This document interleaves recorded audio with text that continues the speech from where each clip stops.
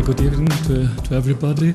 It's a little bit hard for me to, after this very fundamental talks, to come to my theme. It's really pretty much focused on the German labor market, but German case is, in my view, quite interesting, and it has to do with the topics that were mentioned just before.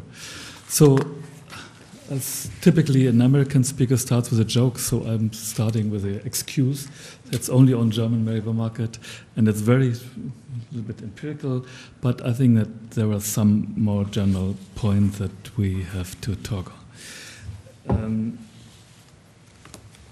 Oh, this does not work.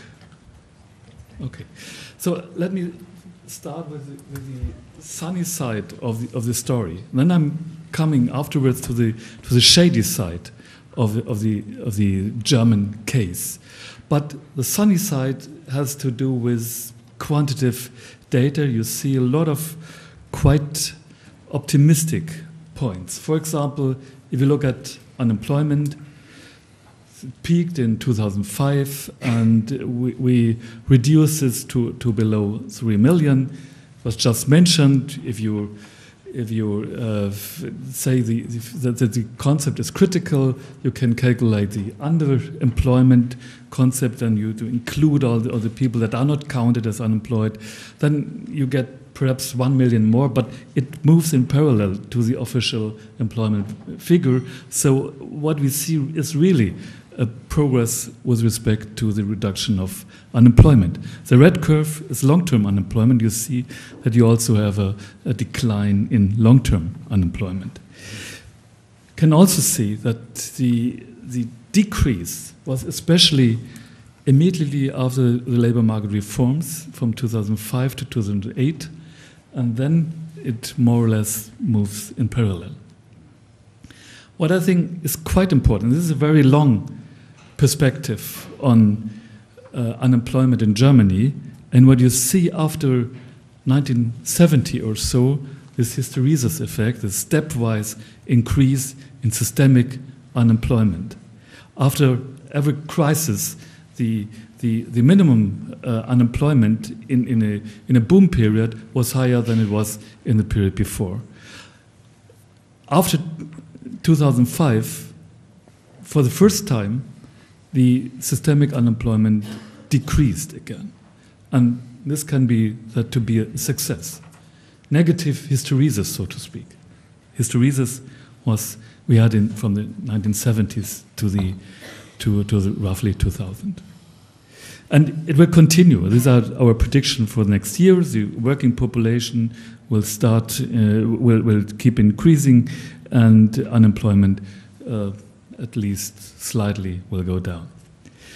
It was just mentioned before, the German response to the crisis. Germany was, this is the OECD countries, and you have a real GDP growth during the crisis on the horizontal axis and on the vertical axis, the delta in the unemployment rate. And this is for the average OECD country. And the German case is marked by the red arrows, and you see Germany had the lowest increase in unemployment, but it was affected more than the average OECD country by the crisis. That's clear. It's an exporting country, and this was there was a breakdown in exports, and so this has been called by Paul Krugman the Germany's job wunder. I think we coined this notion half a year before at our institute, and it was an extremely interesting discussion on that, because we saw this huge decrease in GDP, and we knew from the past that this should be reflected in the unemployment rate, but it did not. And we had a lot of discussion in the institute, and then we came with sort of solution, and we would call it a small job wunder. But Krugman, half a year later, of course, in his column in the New York Times, has coined internationally this notion. Of course, I'm coming from a seat of a bishop, but I don't believe in miracles. And so we have to, as scientists, we have to look behind it. And sorry, I have to correct you. It is not only a story of Kurzarbeit. Kurzarbeit is perhaps responsible for 1/3 of cushioning the effect of the big crisis. There are other instruments or institutions, one could say, that proved to be very helpful during the recession. One is working time accounts. Especially in the exporting industries, we have this sort of buffer stock for working time. And this means that, and I said it in the interview to a newspaper, we're something like world champions in within firm flexibility. And these institutions helped us a lot to get or to cushion this really shock that hit the German economy. There are other sorts of working time flexibility. There are collective opening clauses also for wages to respond to the crisis. And behind all that, I think it's a well-functioning social partnership that was really important for getting rid of the crisis. And I have to say that these institutions proved to be very efficient, but the nature of the crisis was a demand-driven crisis. The things would be quite different in a structural crisis, like in Spain, where we had this housing market sector, so a big one, where the construction sector was too big relative to other countries. If you have a structural crisis, then, for example, Kurzarbeit perhaps is somewhat or much more critical. It might be seen as an automatic stabilizer, but the critical aspect is that it might give or it might conserve the structures that are perhaps overcome. So the beverage curve was just mentioned. Here is an example of the German Germany's beverage curve, and you see the very long time series behind that of the two variables. And what you see in the blue part of the curve is that it shifted outwards 2 times. And that's meant an increase in systemic or structural unemployment. And for the first time, as a green arrow, it started to move in the right direction, and it indicates reduction in structural employment. And a last thing I should mention, which is sort of part of the German success story, the very nice or very low unemployment rate for young people. You'll see that Germany, together with Poland, is the only country where the youth unemployment declined from 2005 to 2012. Let me come to the shady side of the reforms: segmentation, inequality, instability. I cannot go too much into detail on everything, but I will focus on inequality. But what could be said, and the answer, or the question I put in at the beginning is, what is the quantitative side and what's the qualitative side of the German case? And quality of employment, I don't want to read all these points, but it has to do with stability of employment, sufficient earnings, social insurance, the care of sustainable employability, and in my view, it has also to do with sovereignty over working time from the part of the employees. All these aspects play a role if you talk about quality of a job. And what we see in the German case is that the so-called normal employment contract is declining over time.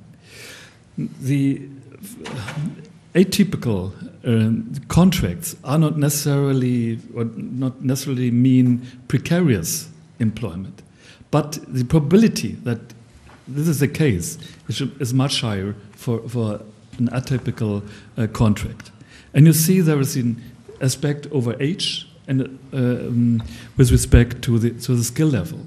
The normal employment contracts increases with the skill level and increases with age. But especially the young people and the unskilled are typically in precarious or in atypical employment forms, and this means higher probability of precarious employment.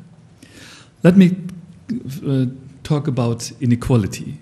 This gives you the relationship between the median D5 and the second decile, and this is from 1984 onwards, and perhaps you can, the three phases, slight increase in the second half of the 80s, moved in parallel to the axis in the first half of the 1990s.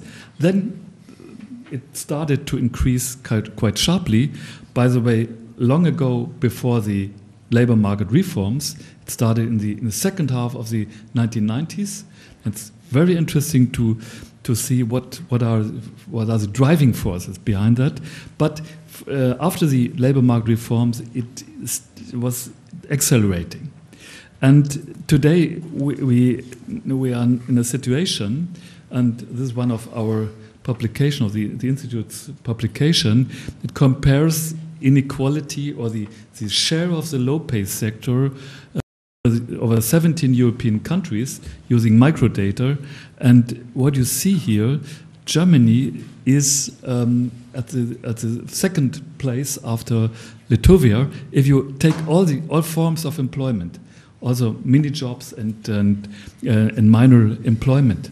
Then if you only consider full-time employment, then the picture is a little, or it's more positive to Germany. But then you're still in the same league with Great Britain. And in former times, it was completely different. Germany, the inequality of wages was in somewhere in between the extremes, or it was somewhere in the middle. And so it really has changed a lot, the level of inequality in Germany. This graph gives you an index of real gross earnings for three different skill groups, and starts from the 1984, goes to 2010.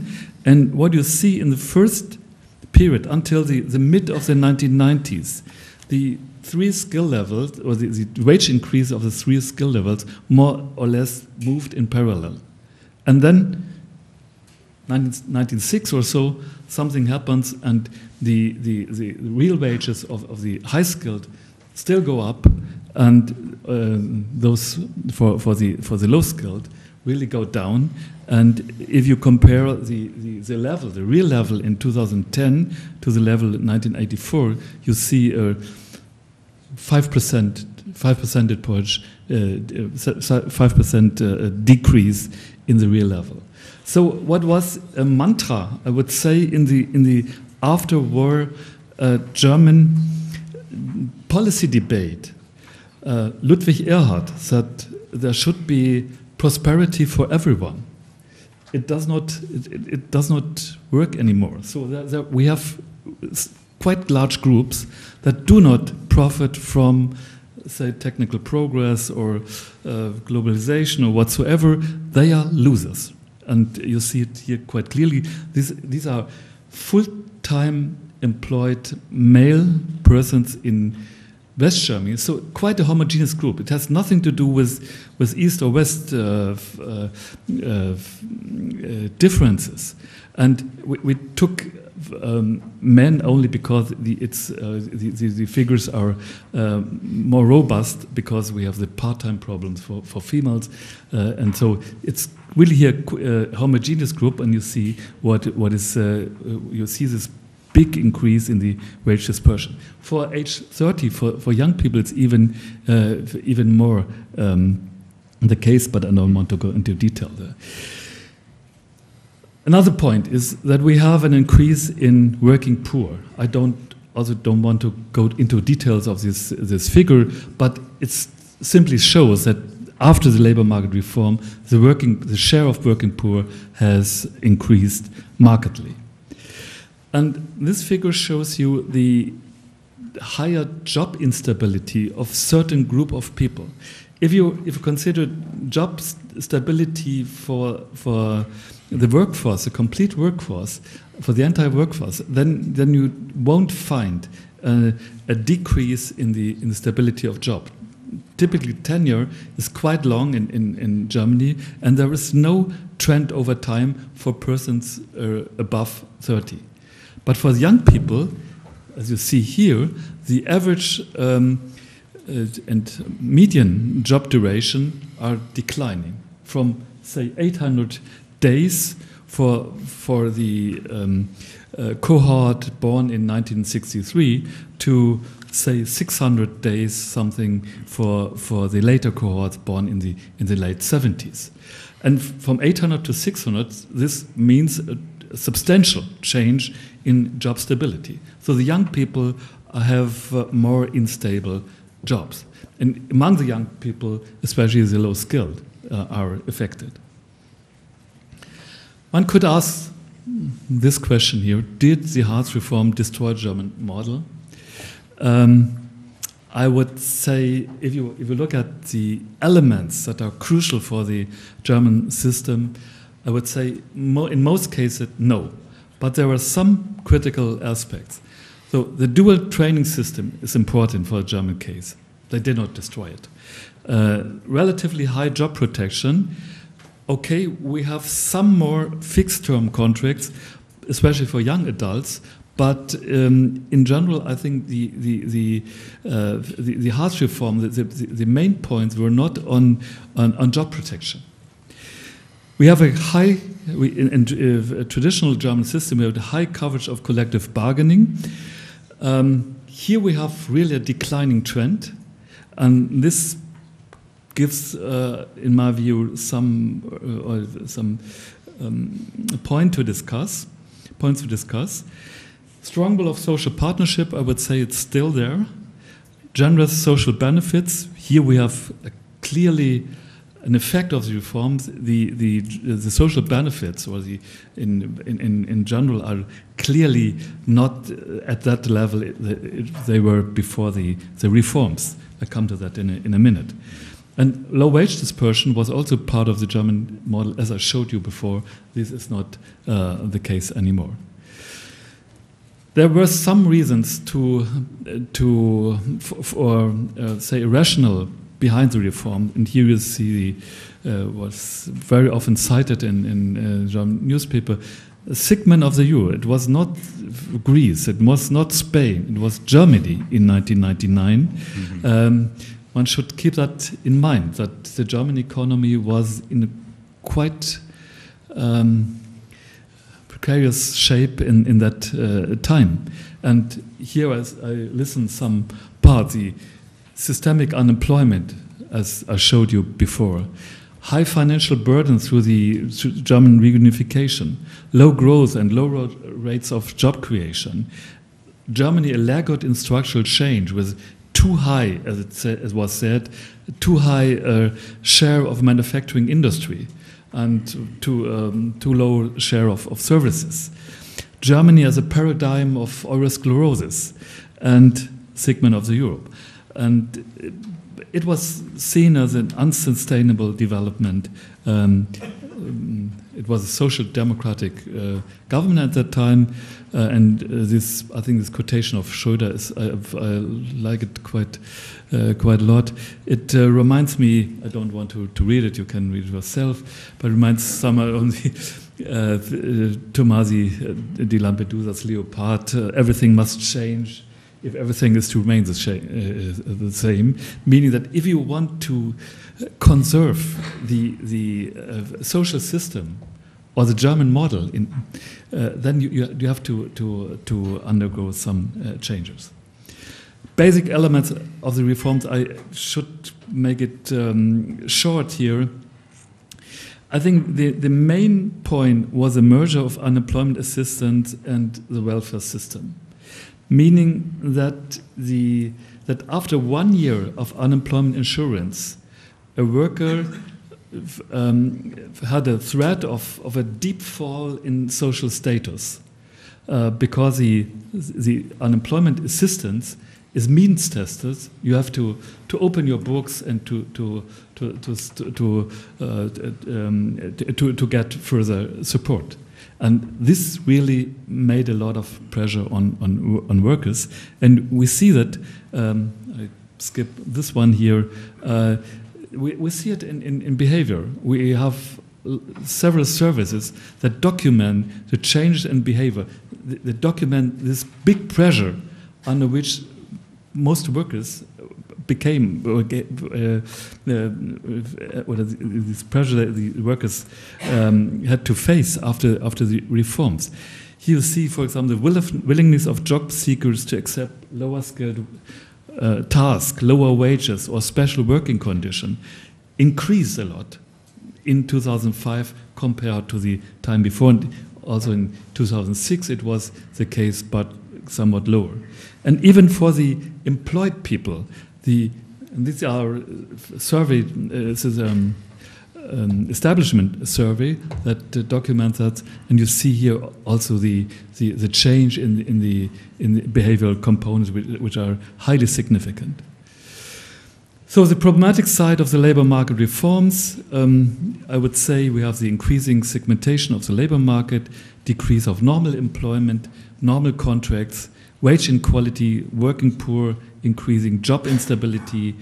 And I would say the reforms, the motto of the reform was supporting and demanding, but the question is, the big question in my view is, was there a right balance between supporting and demanding?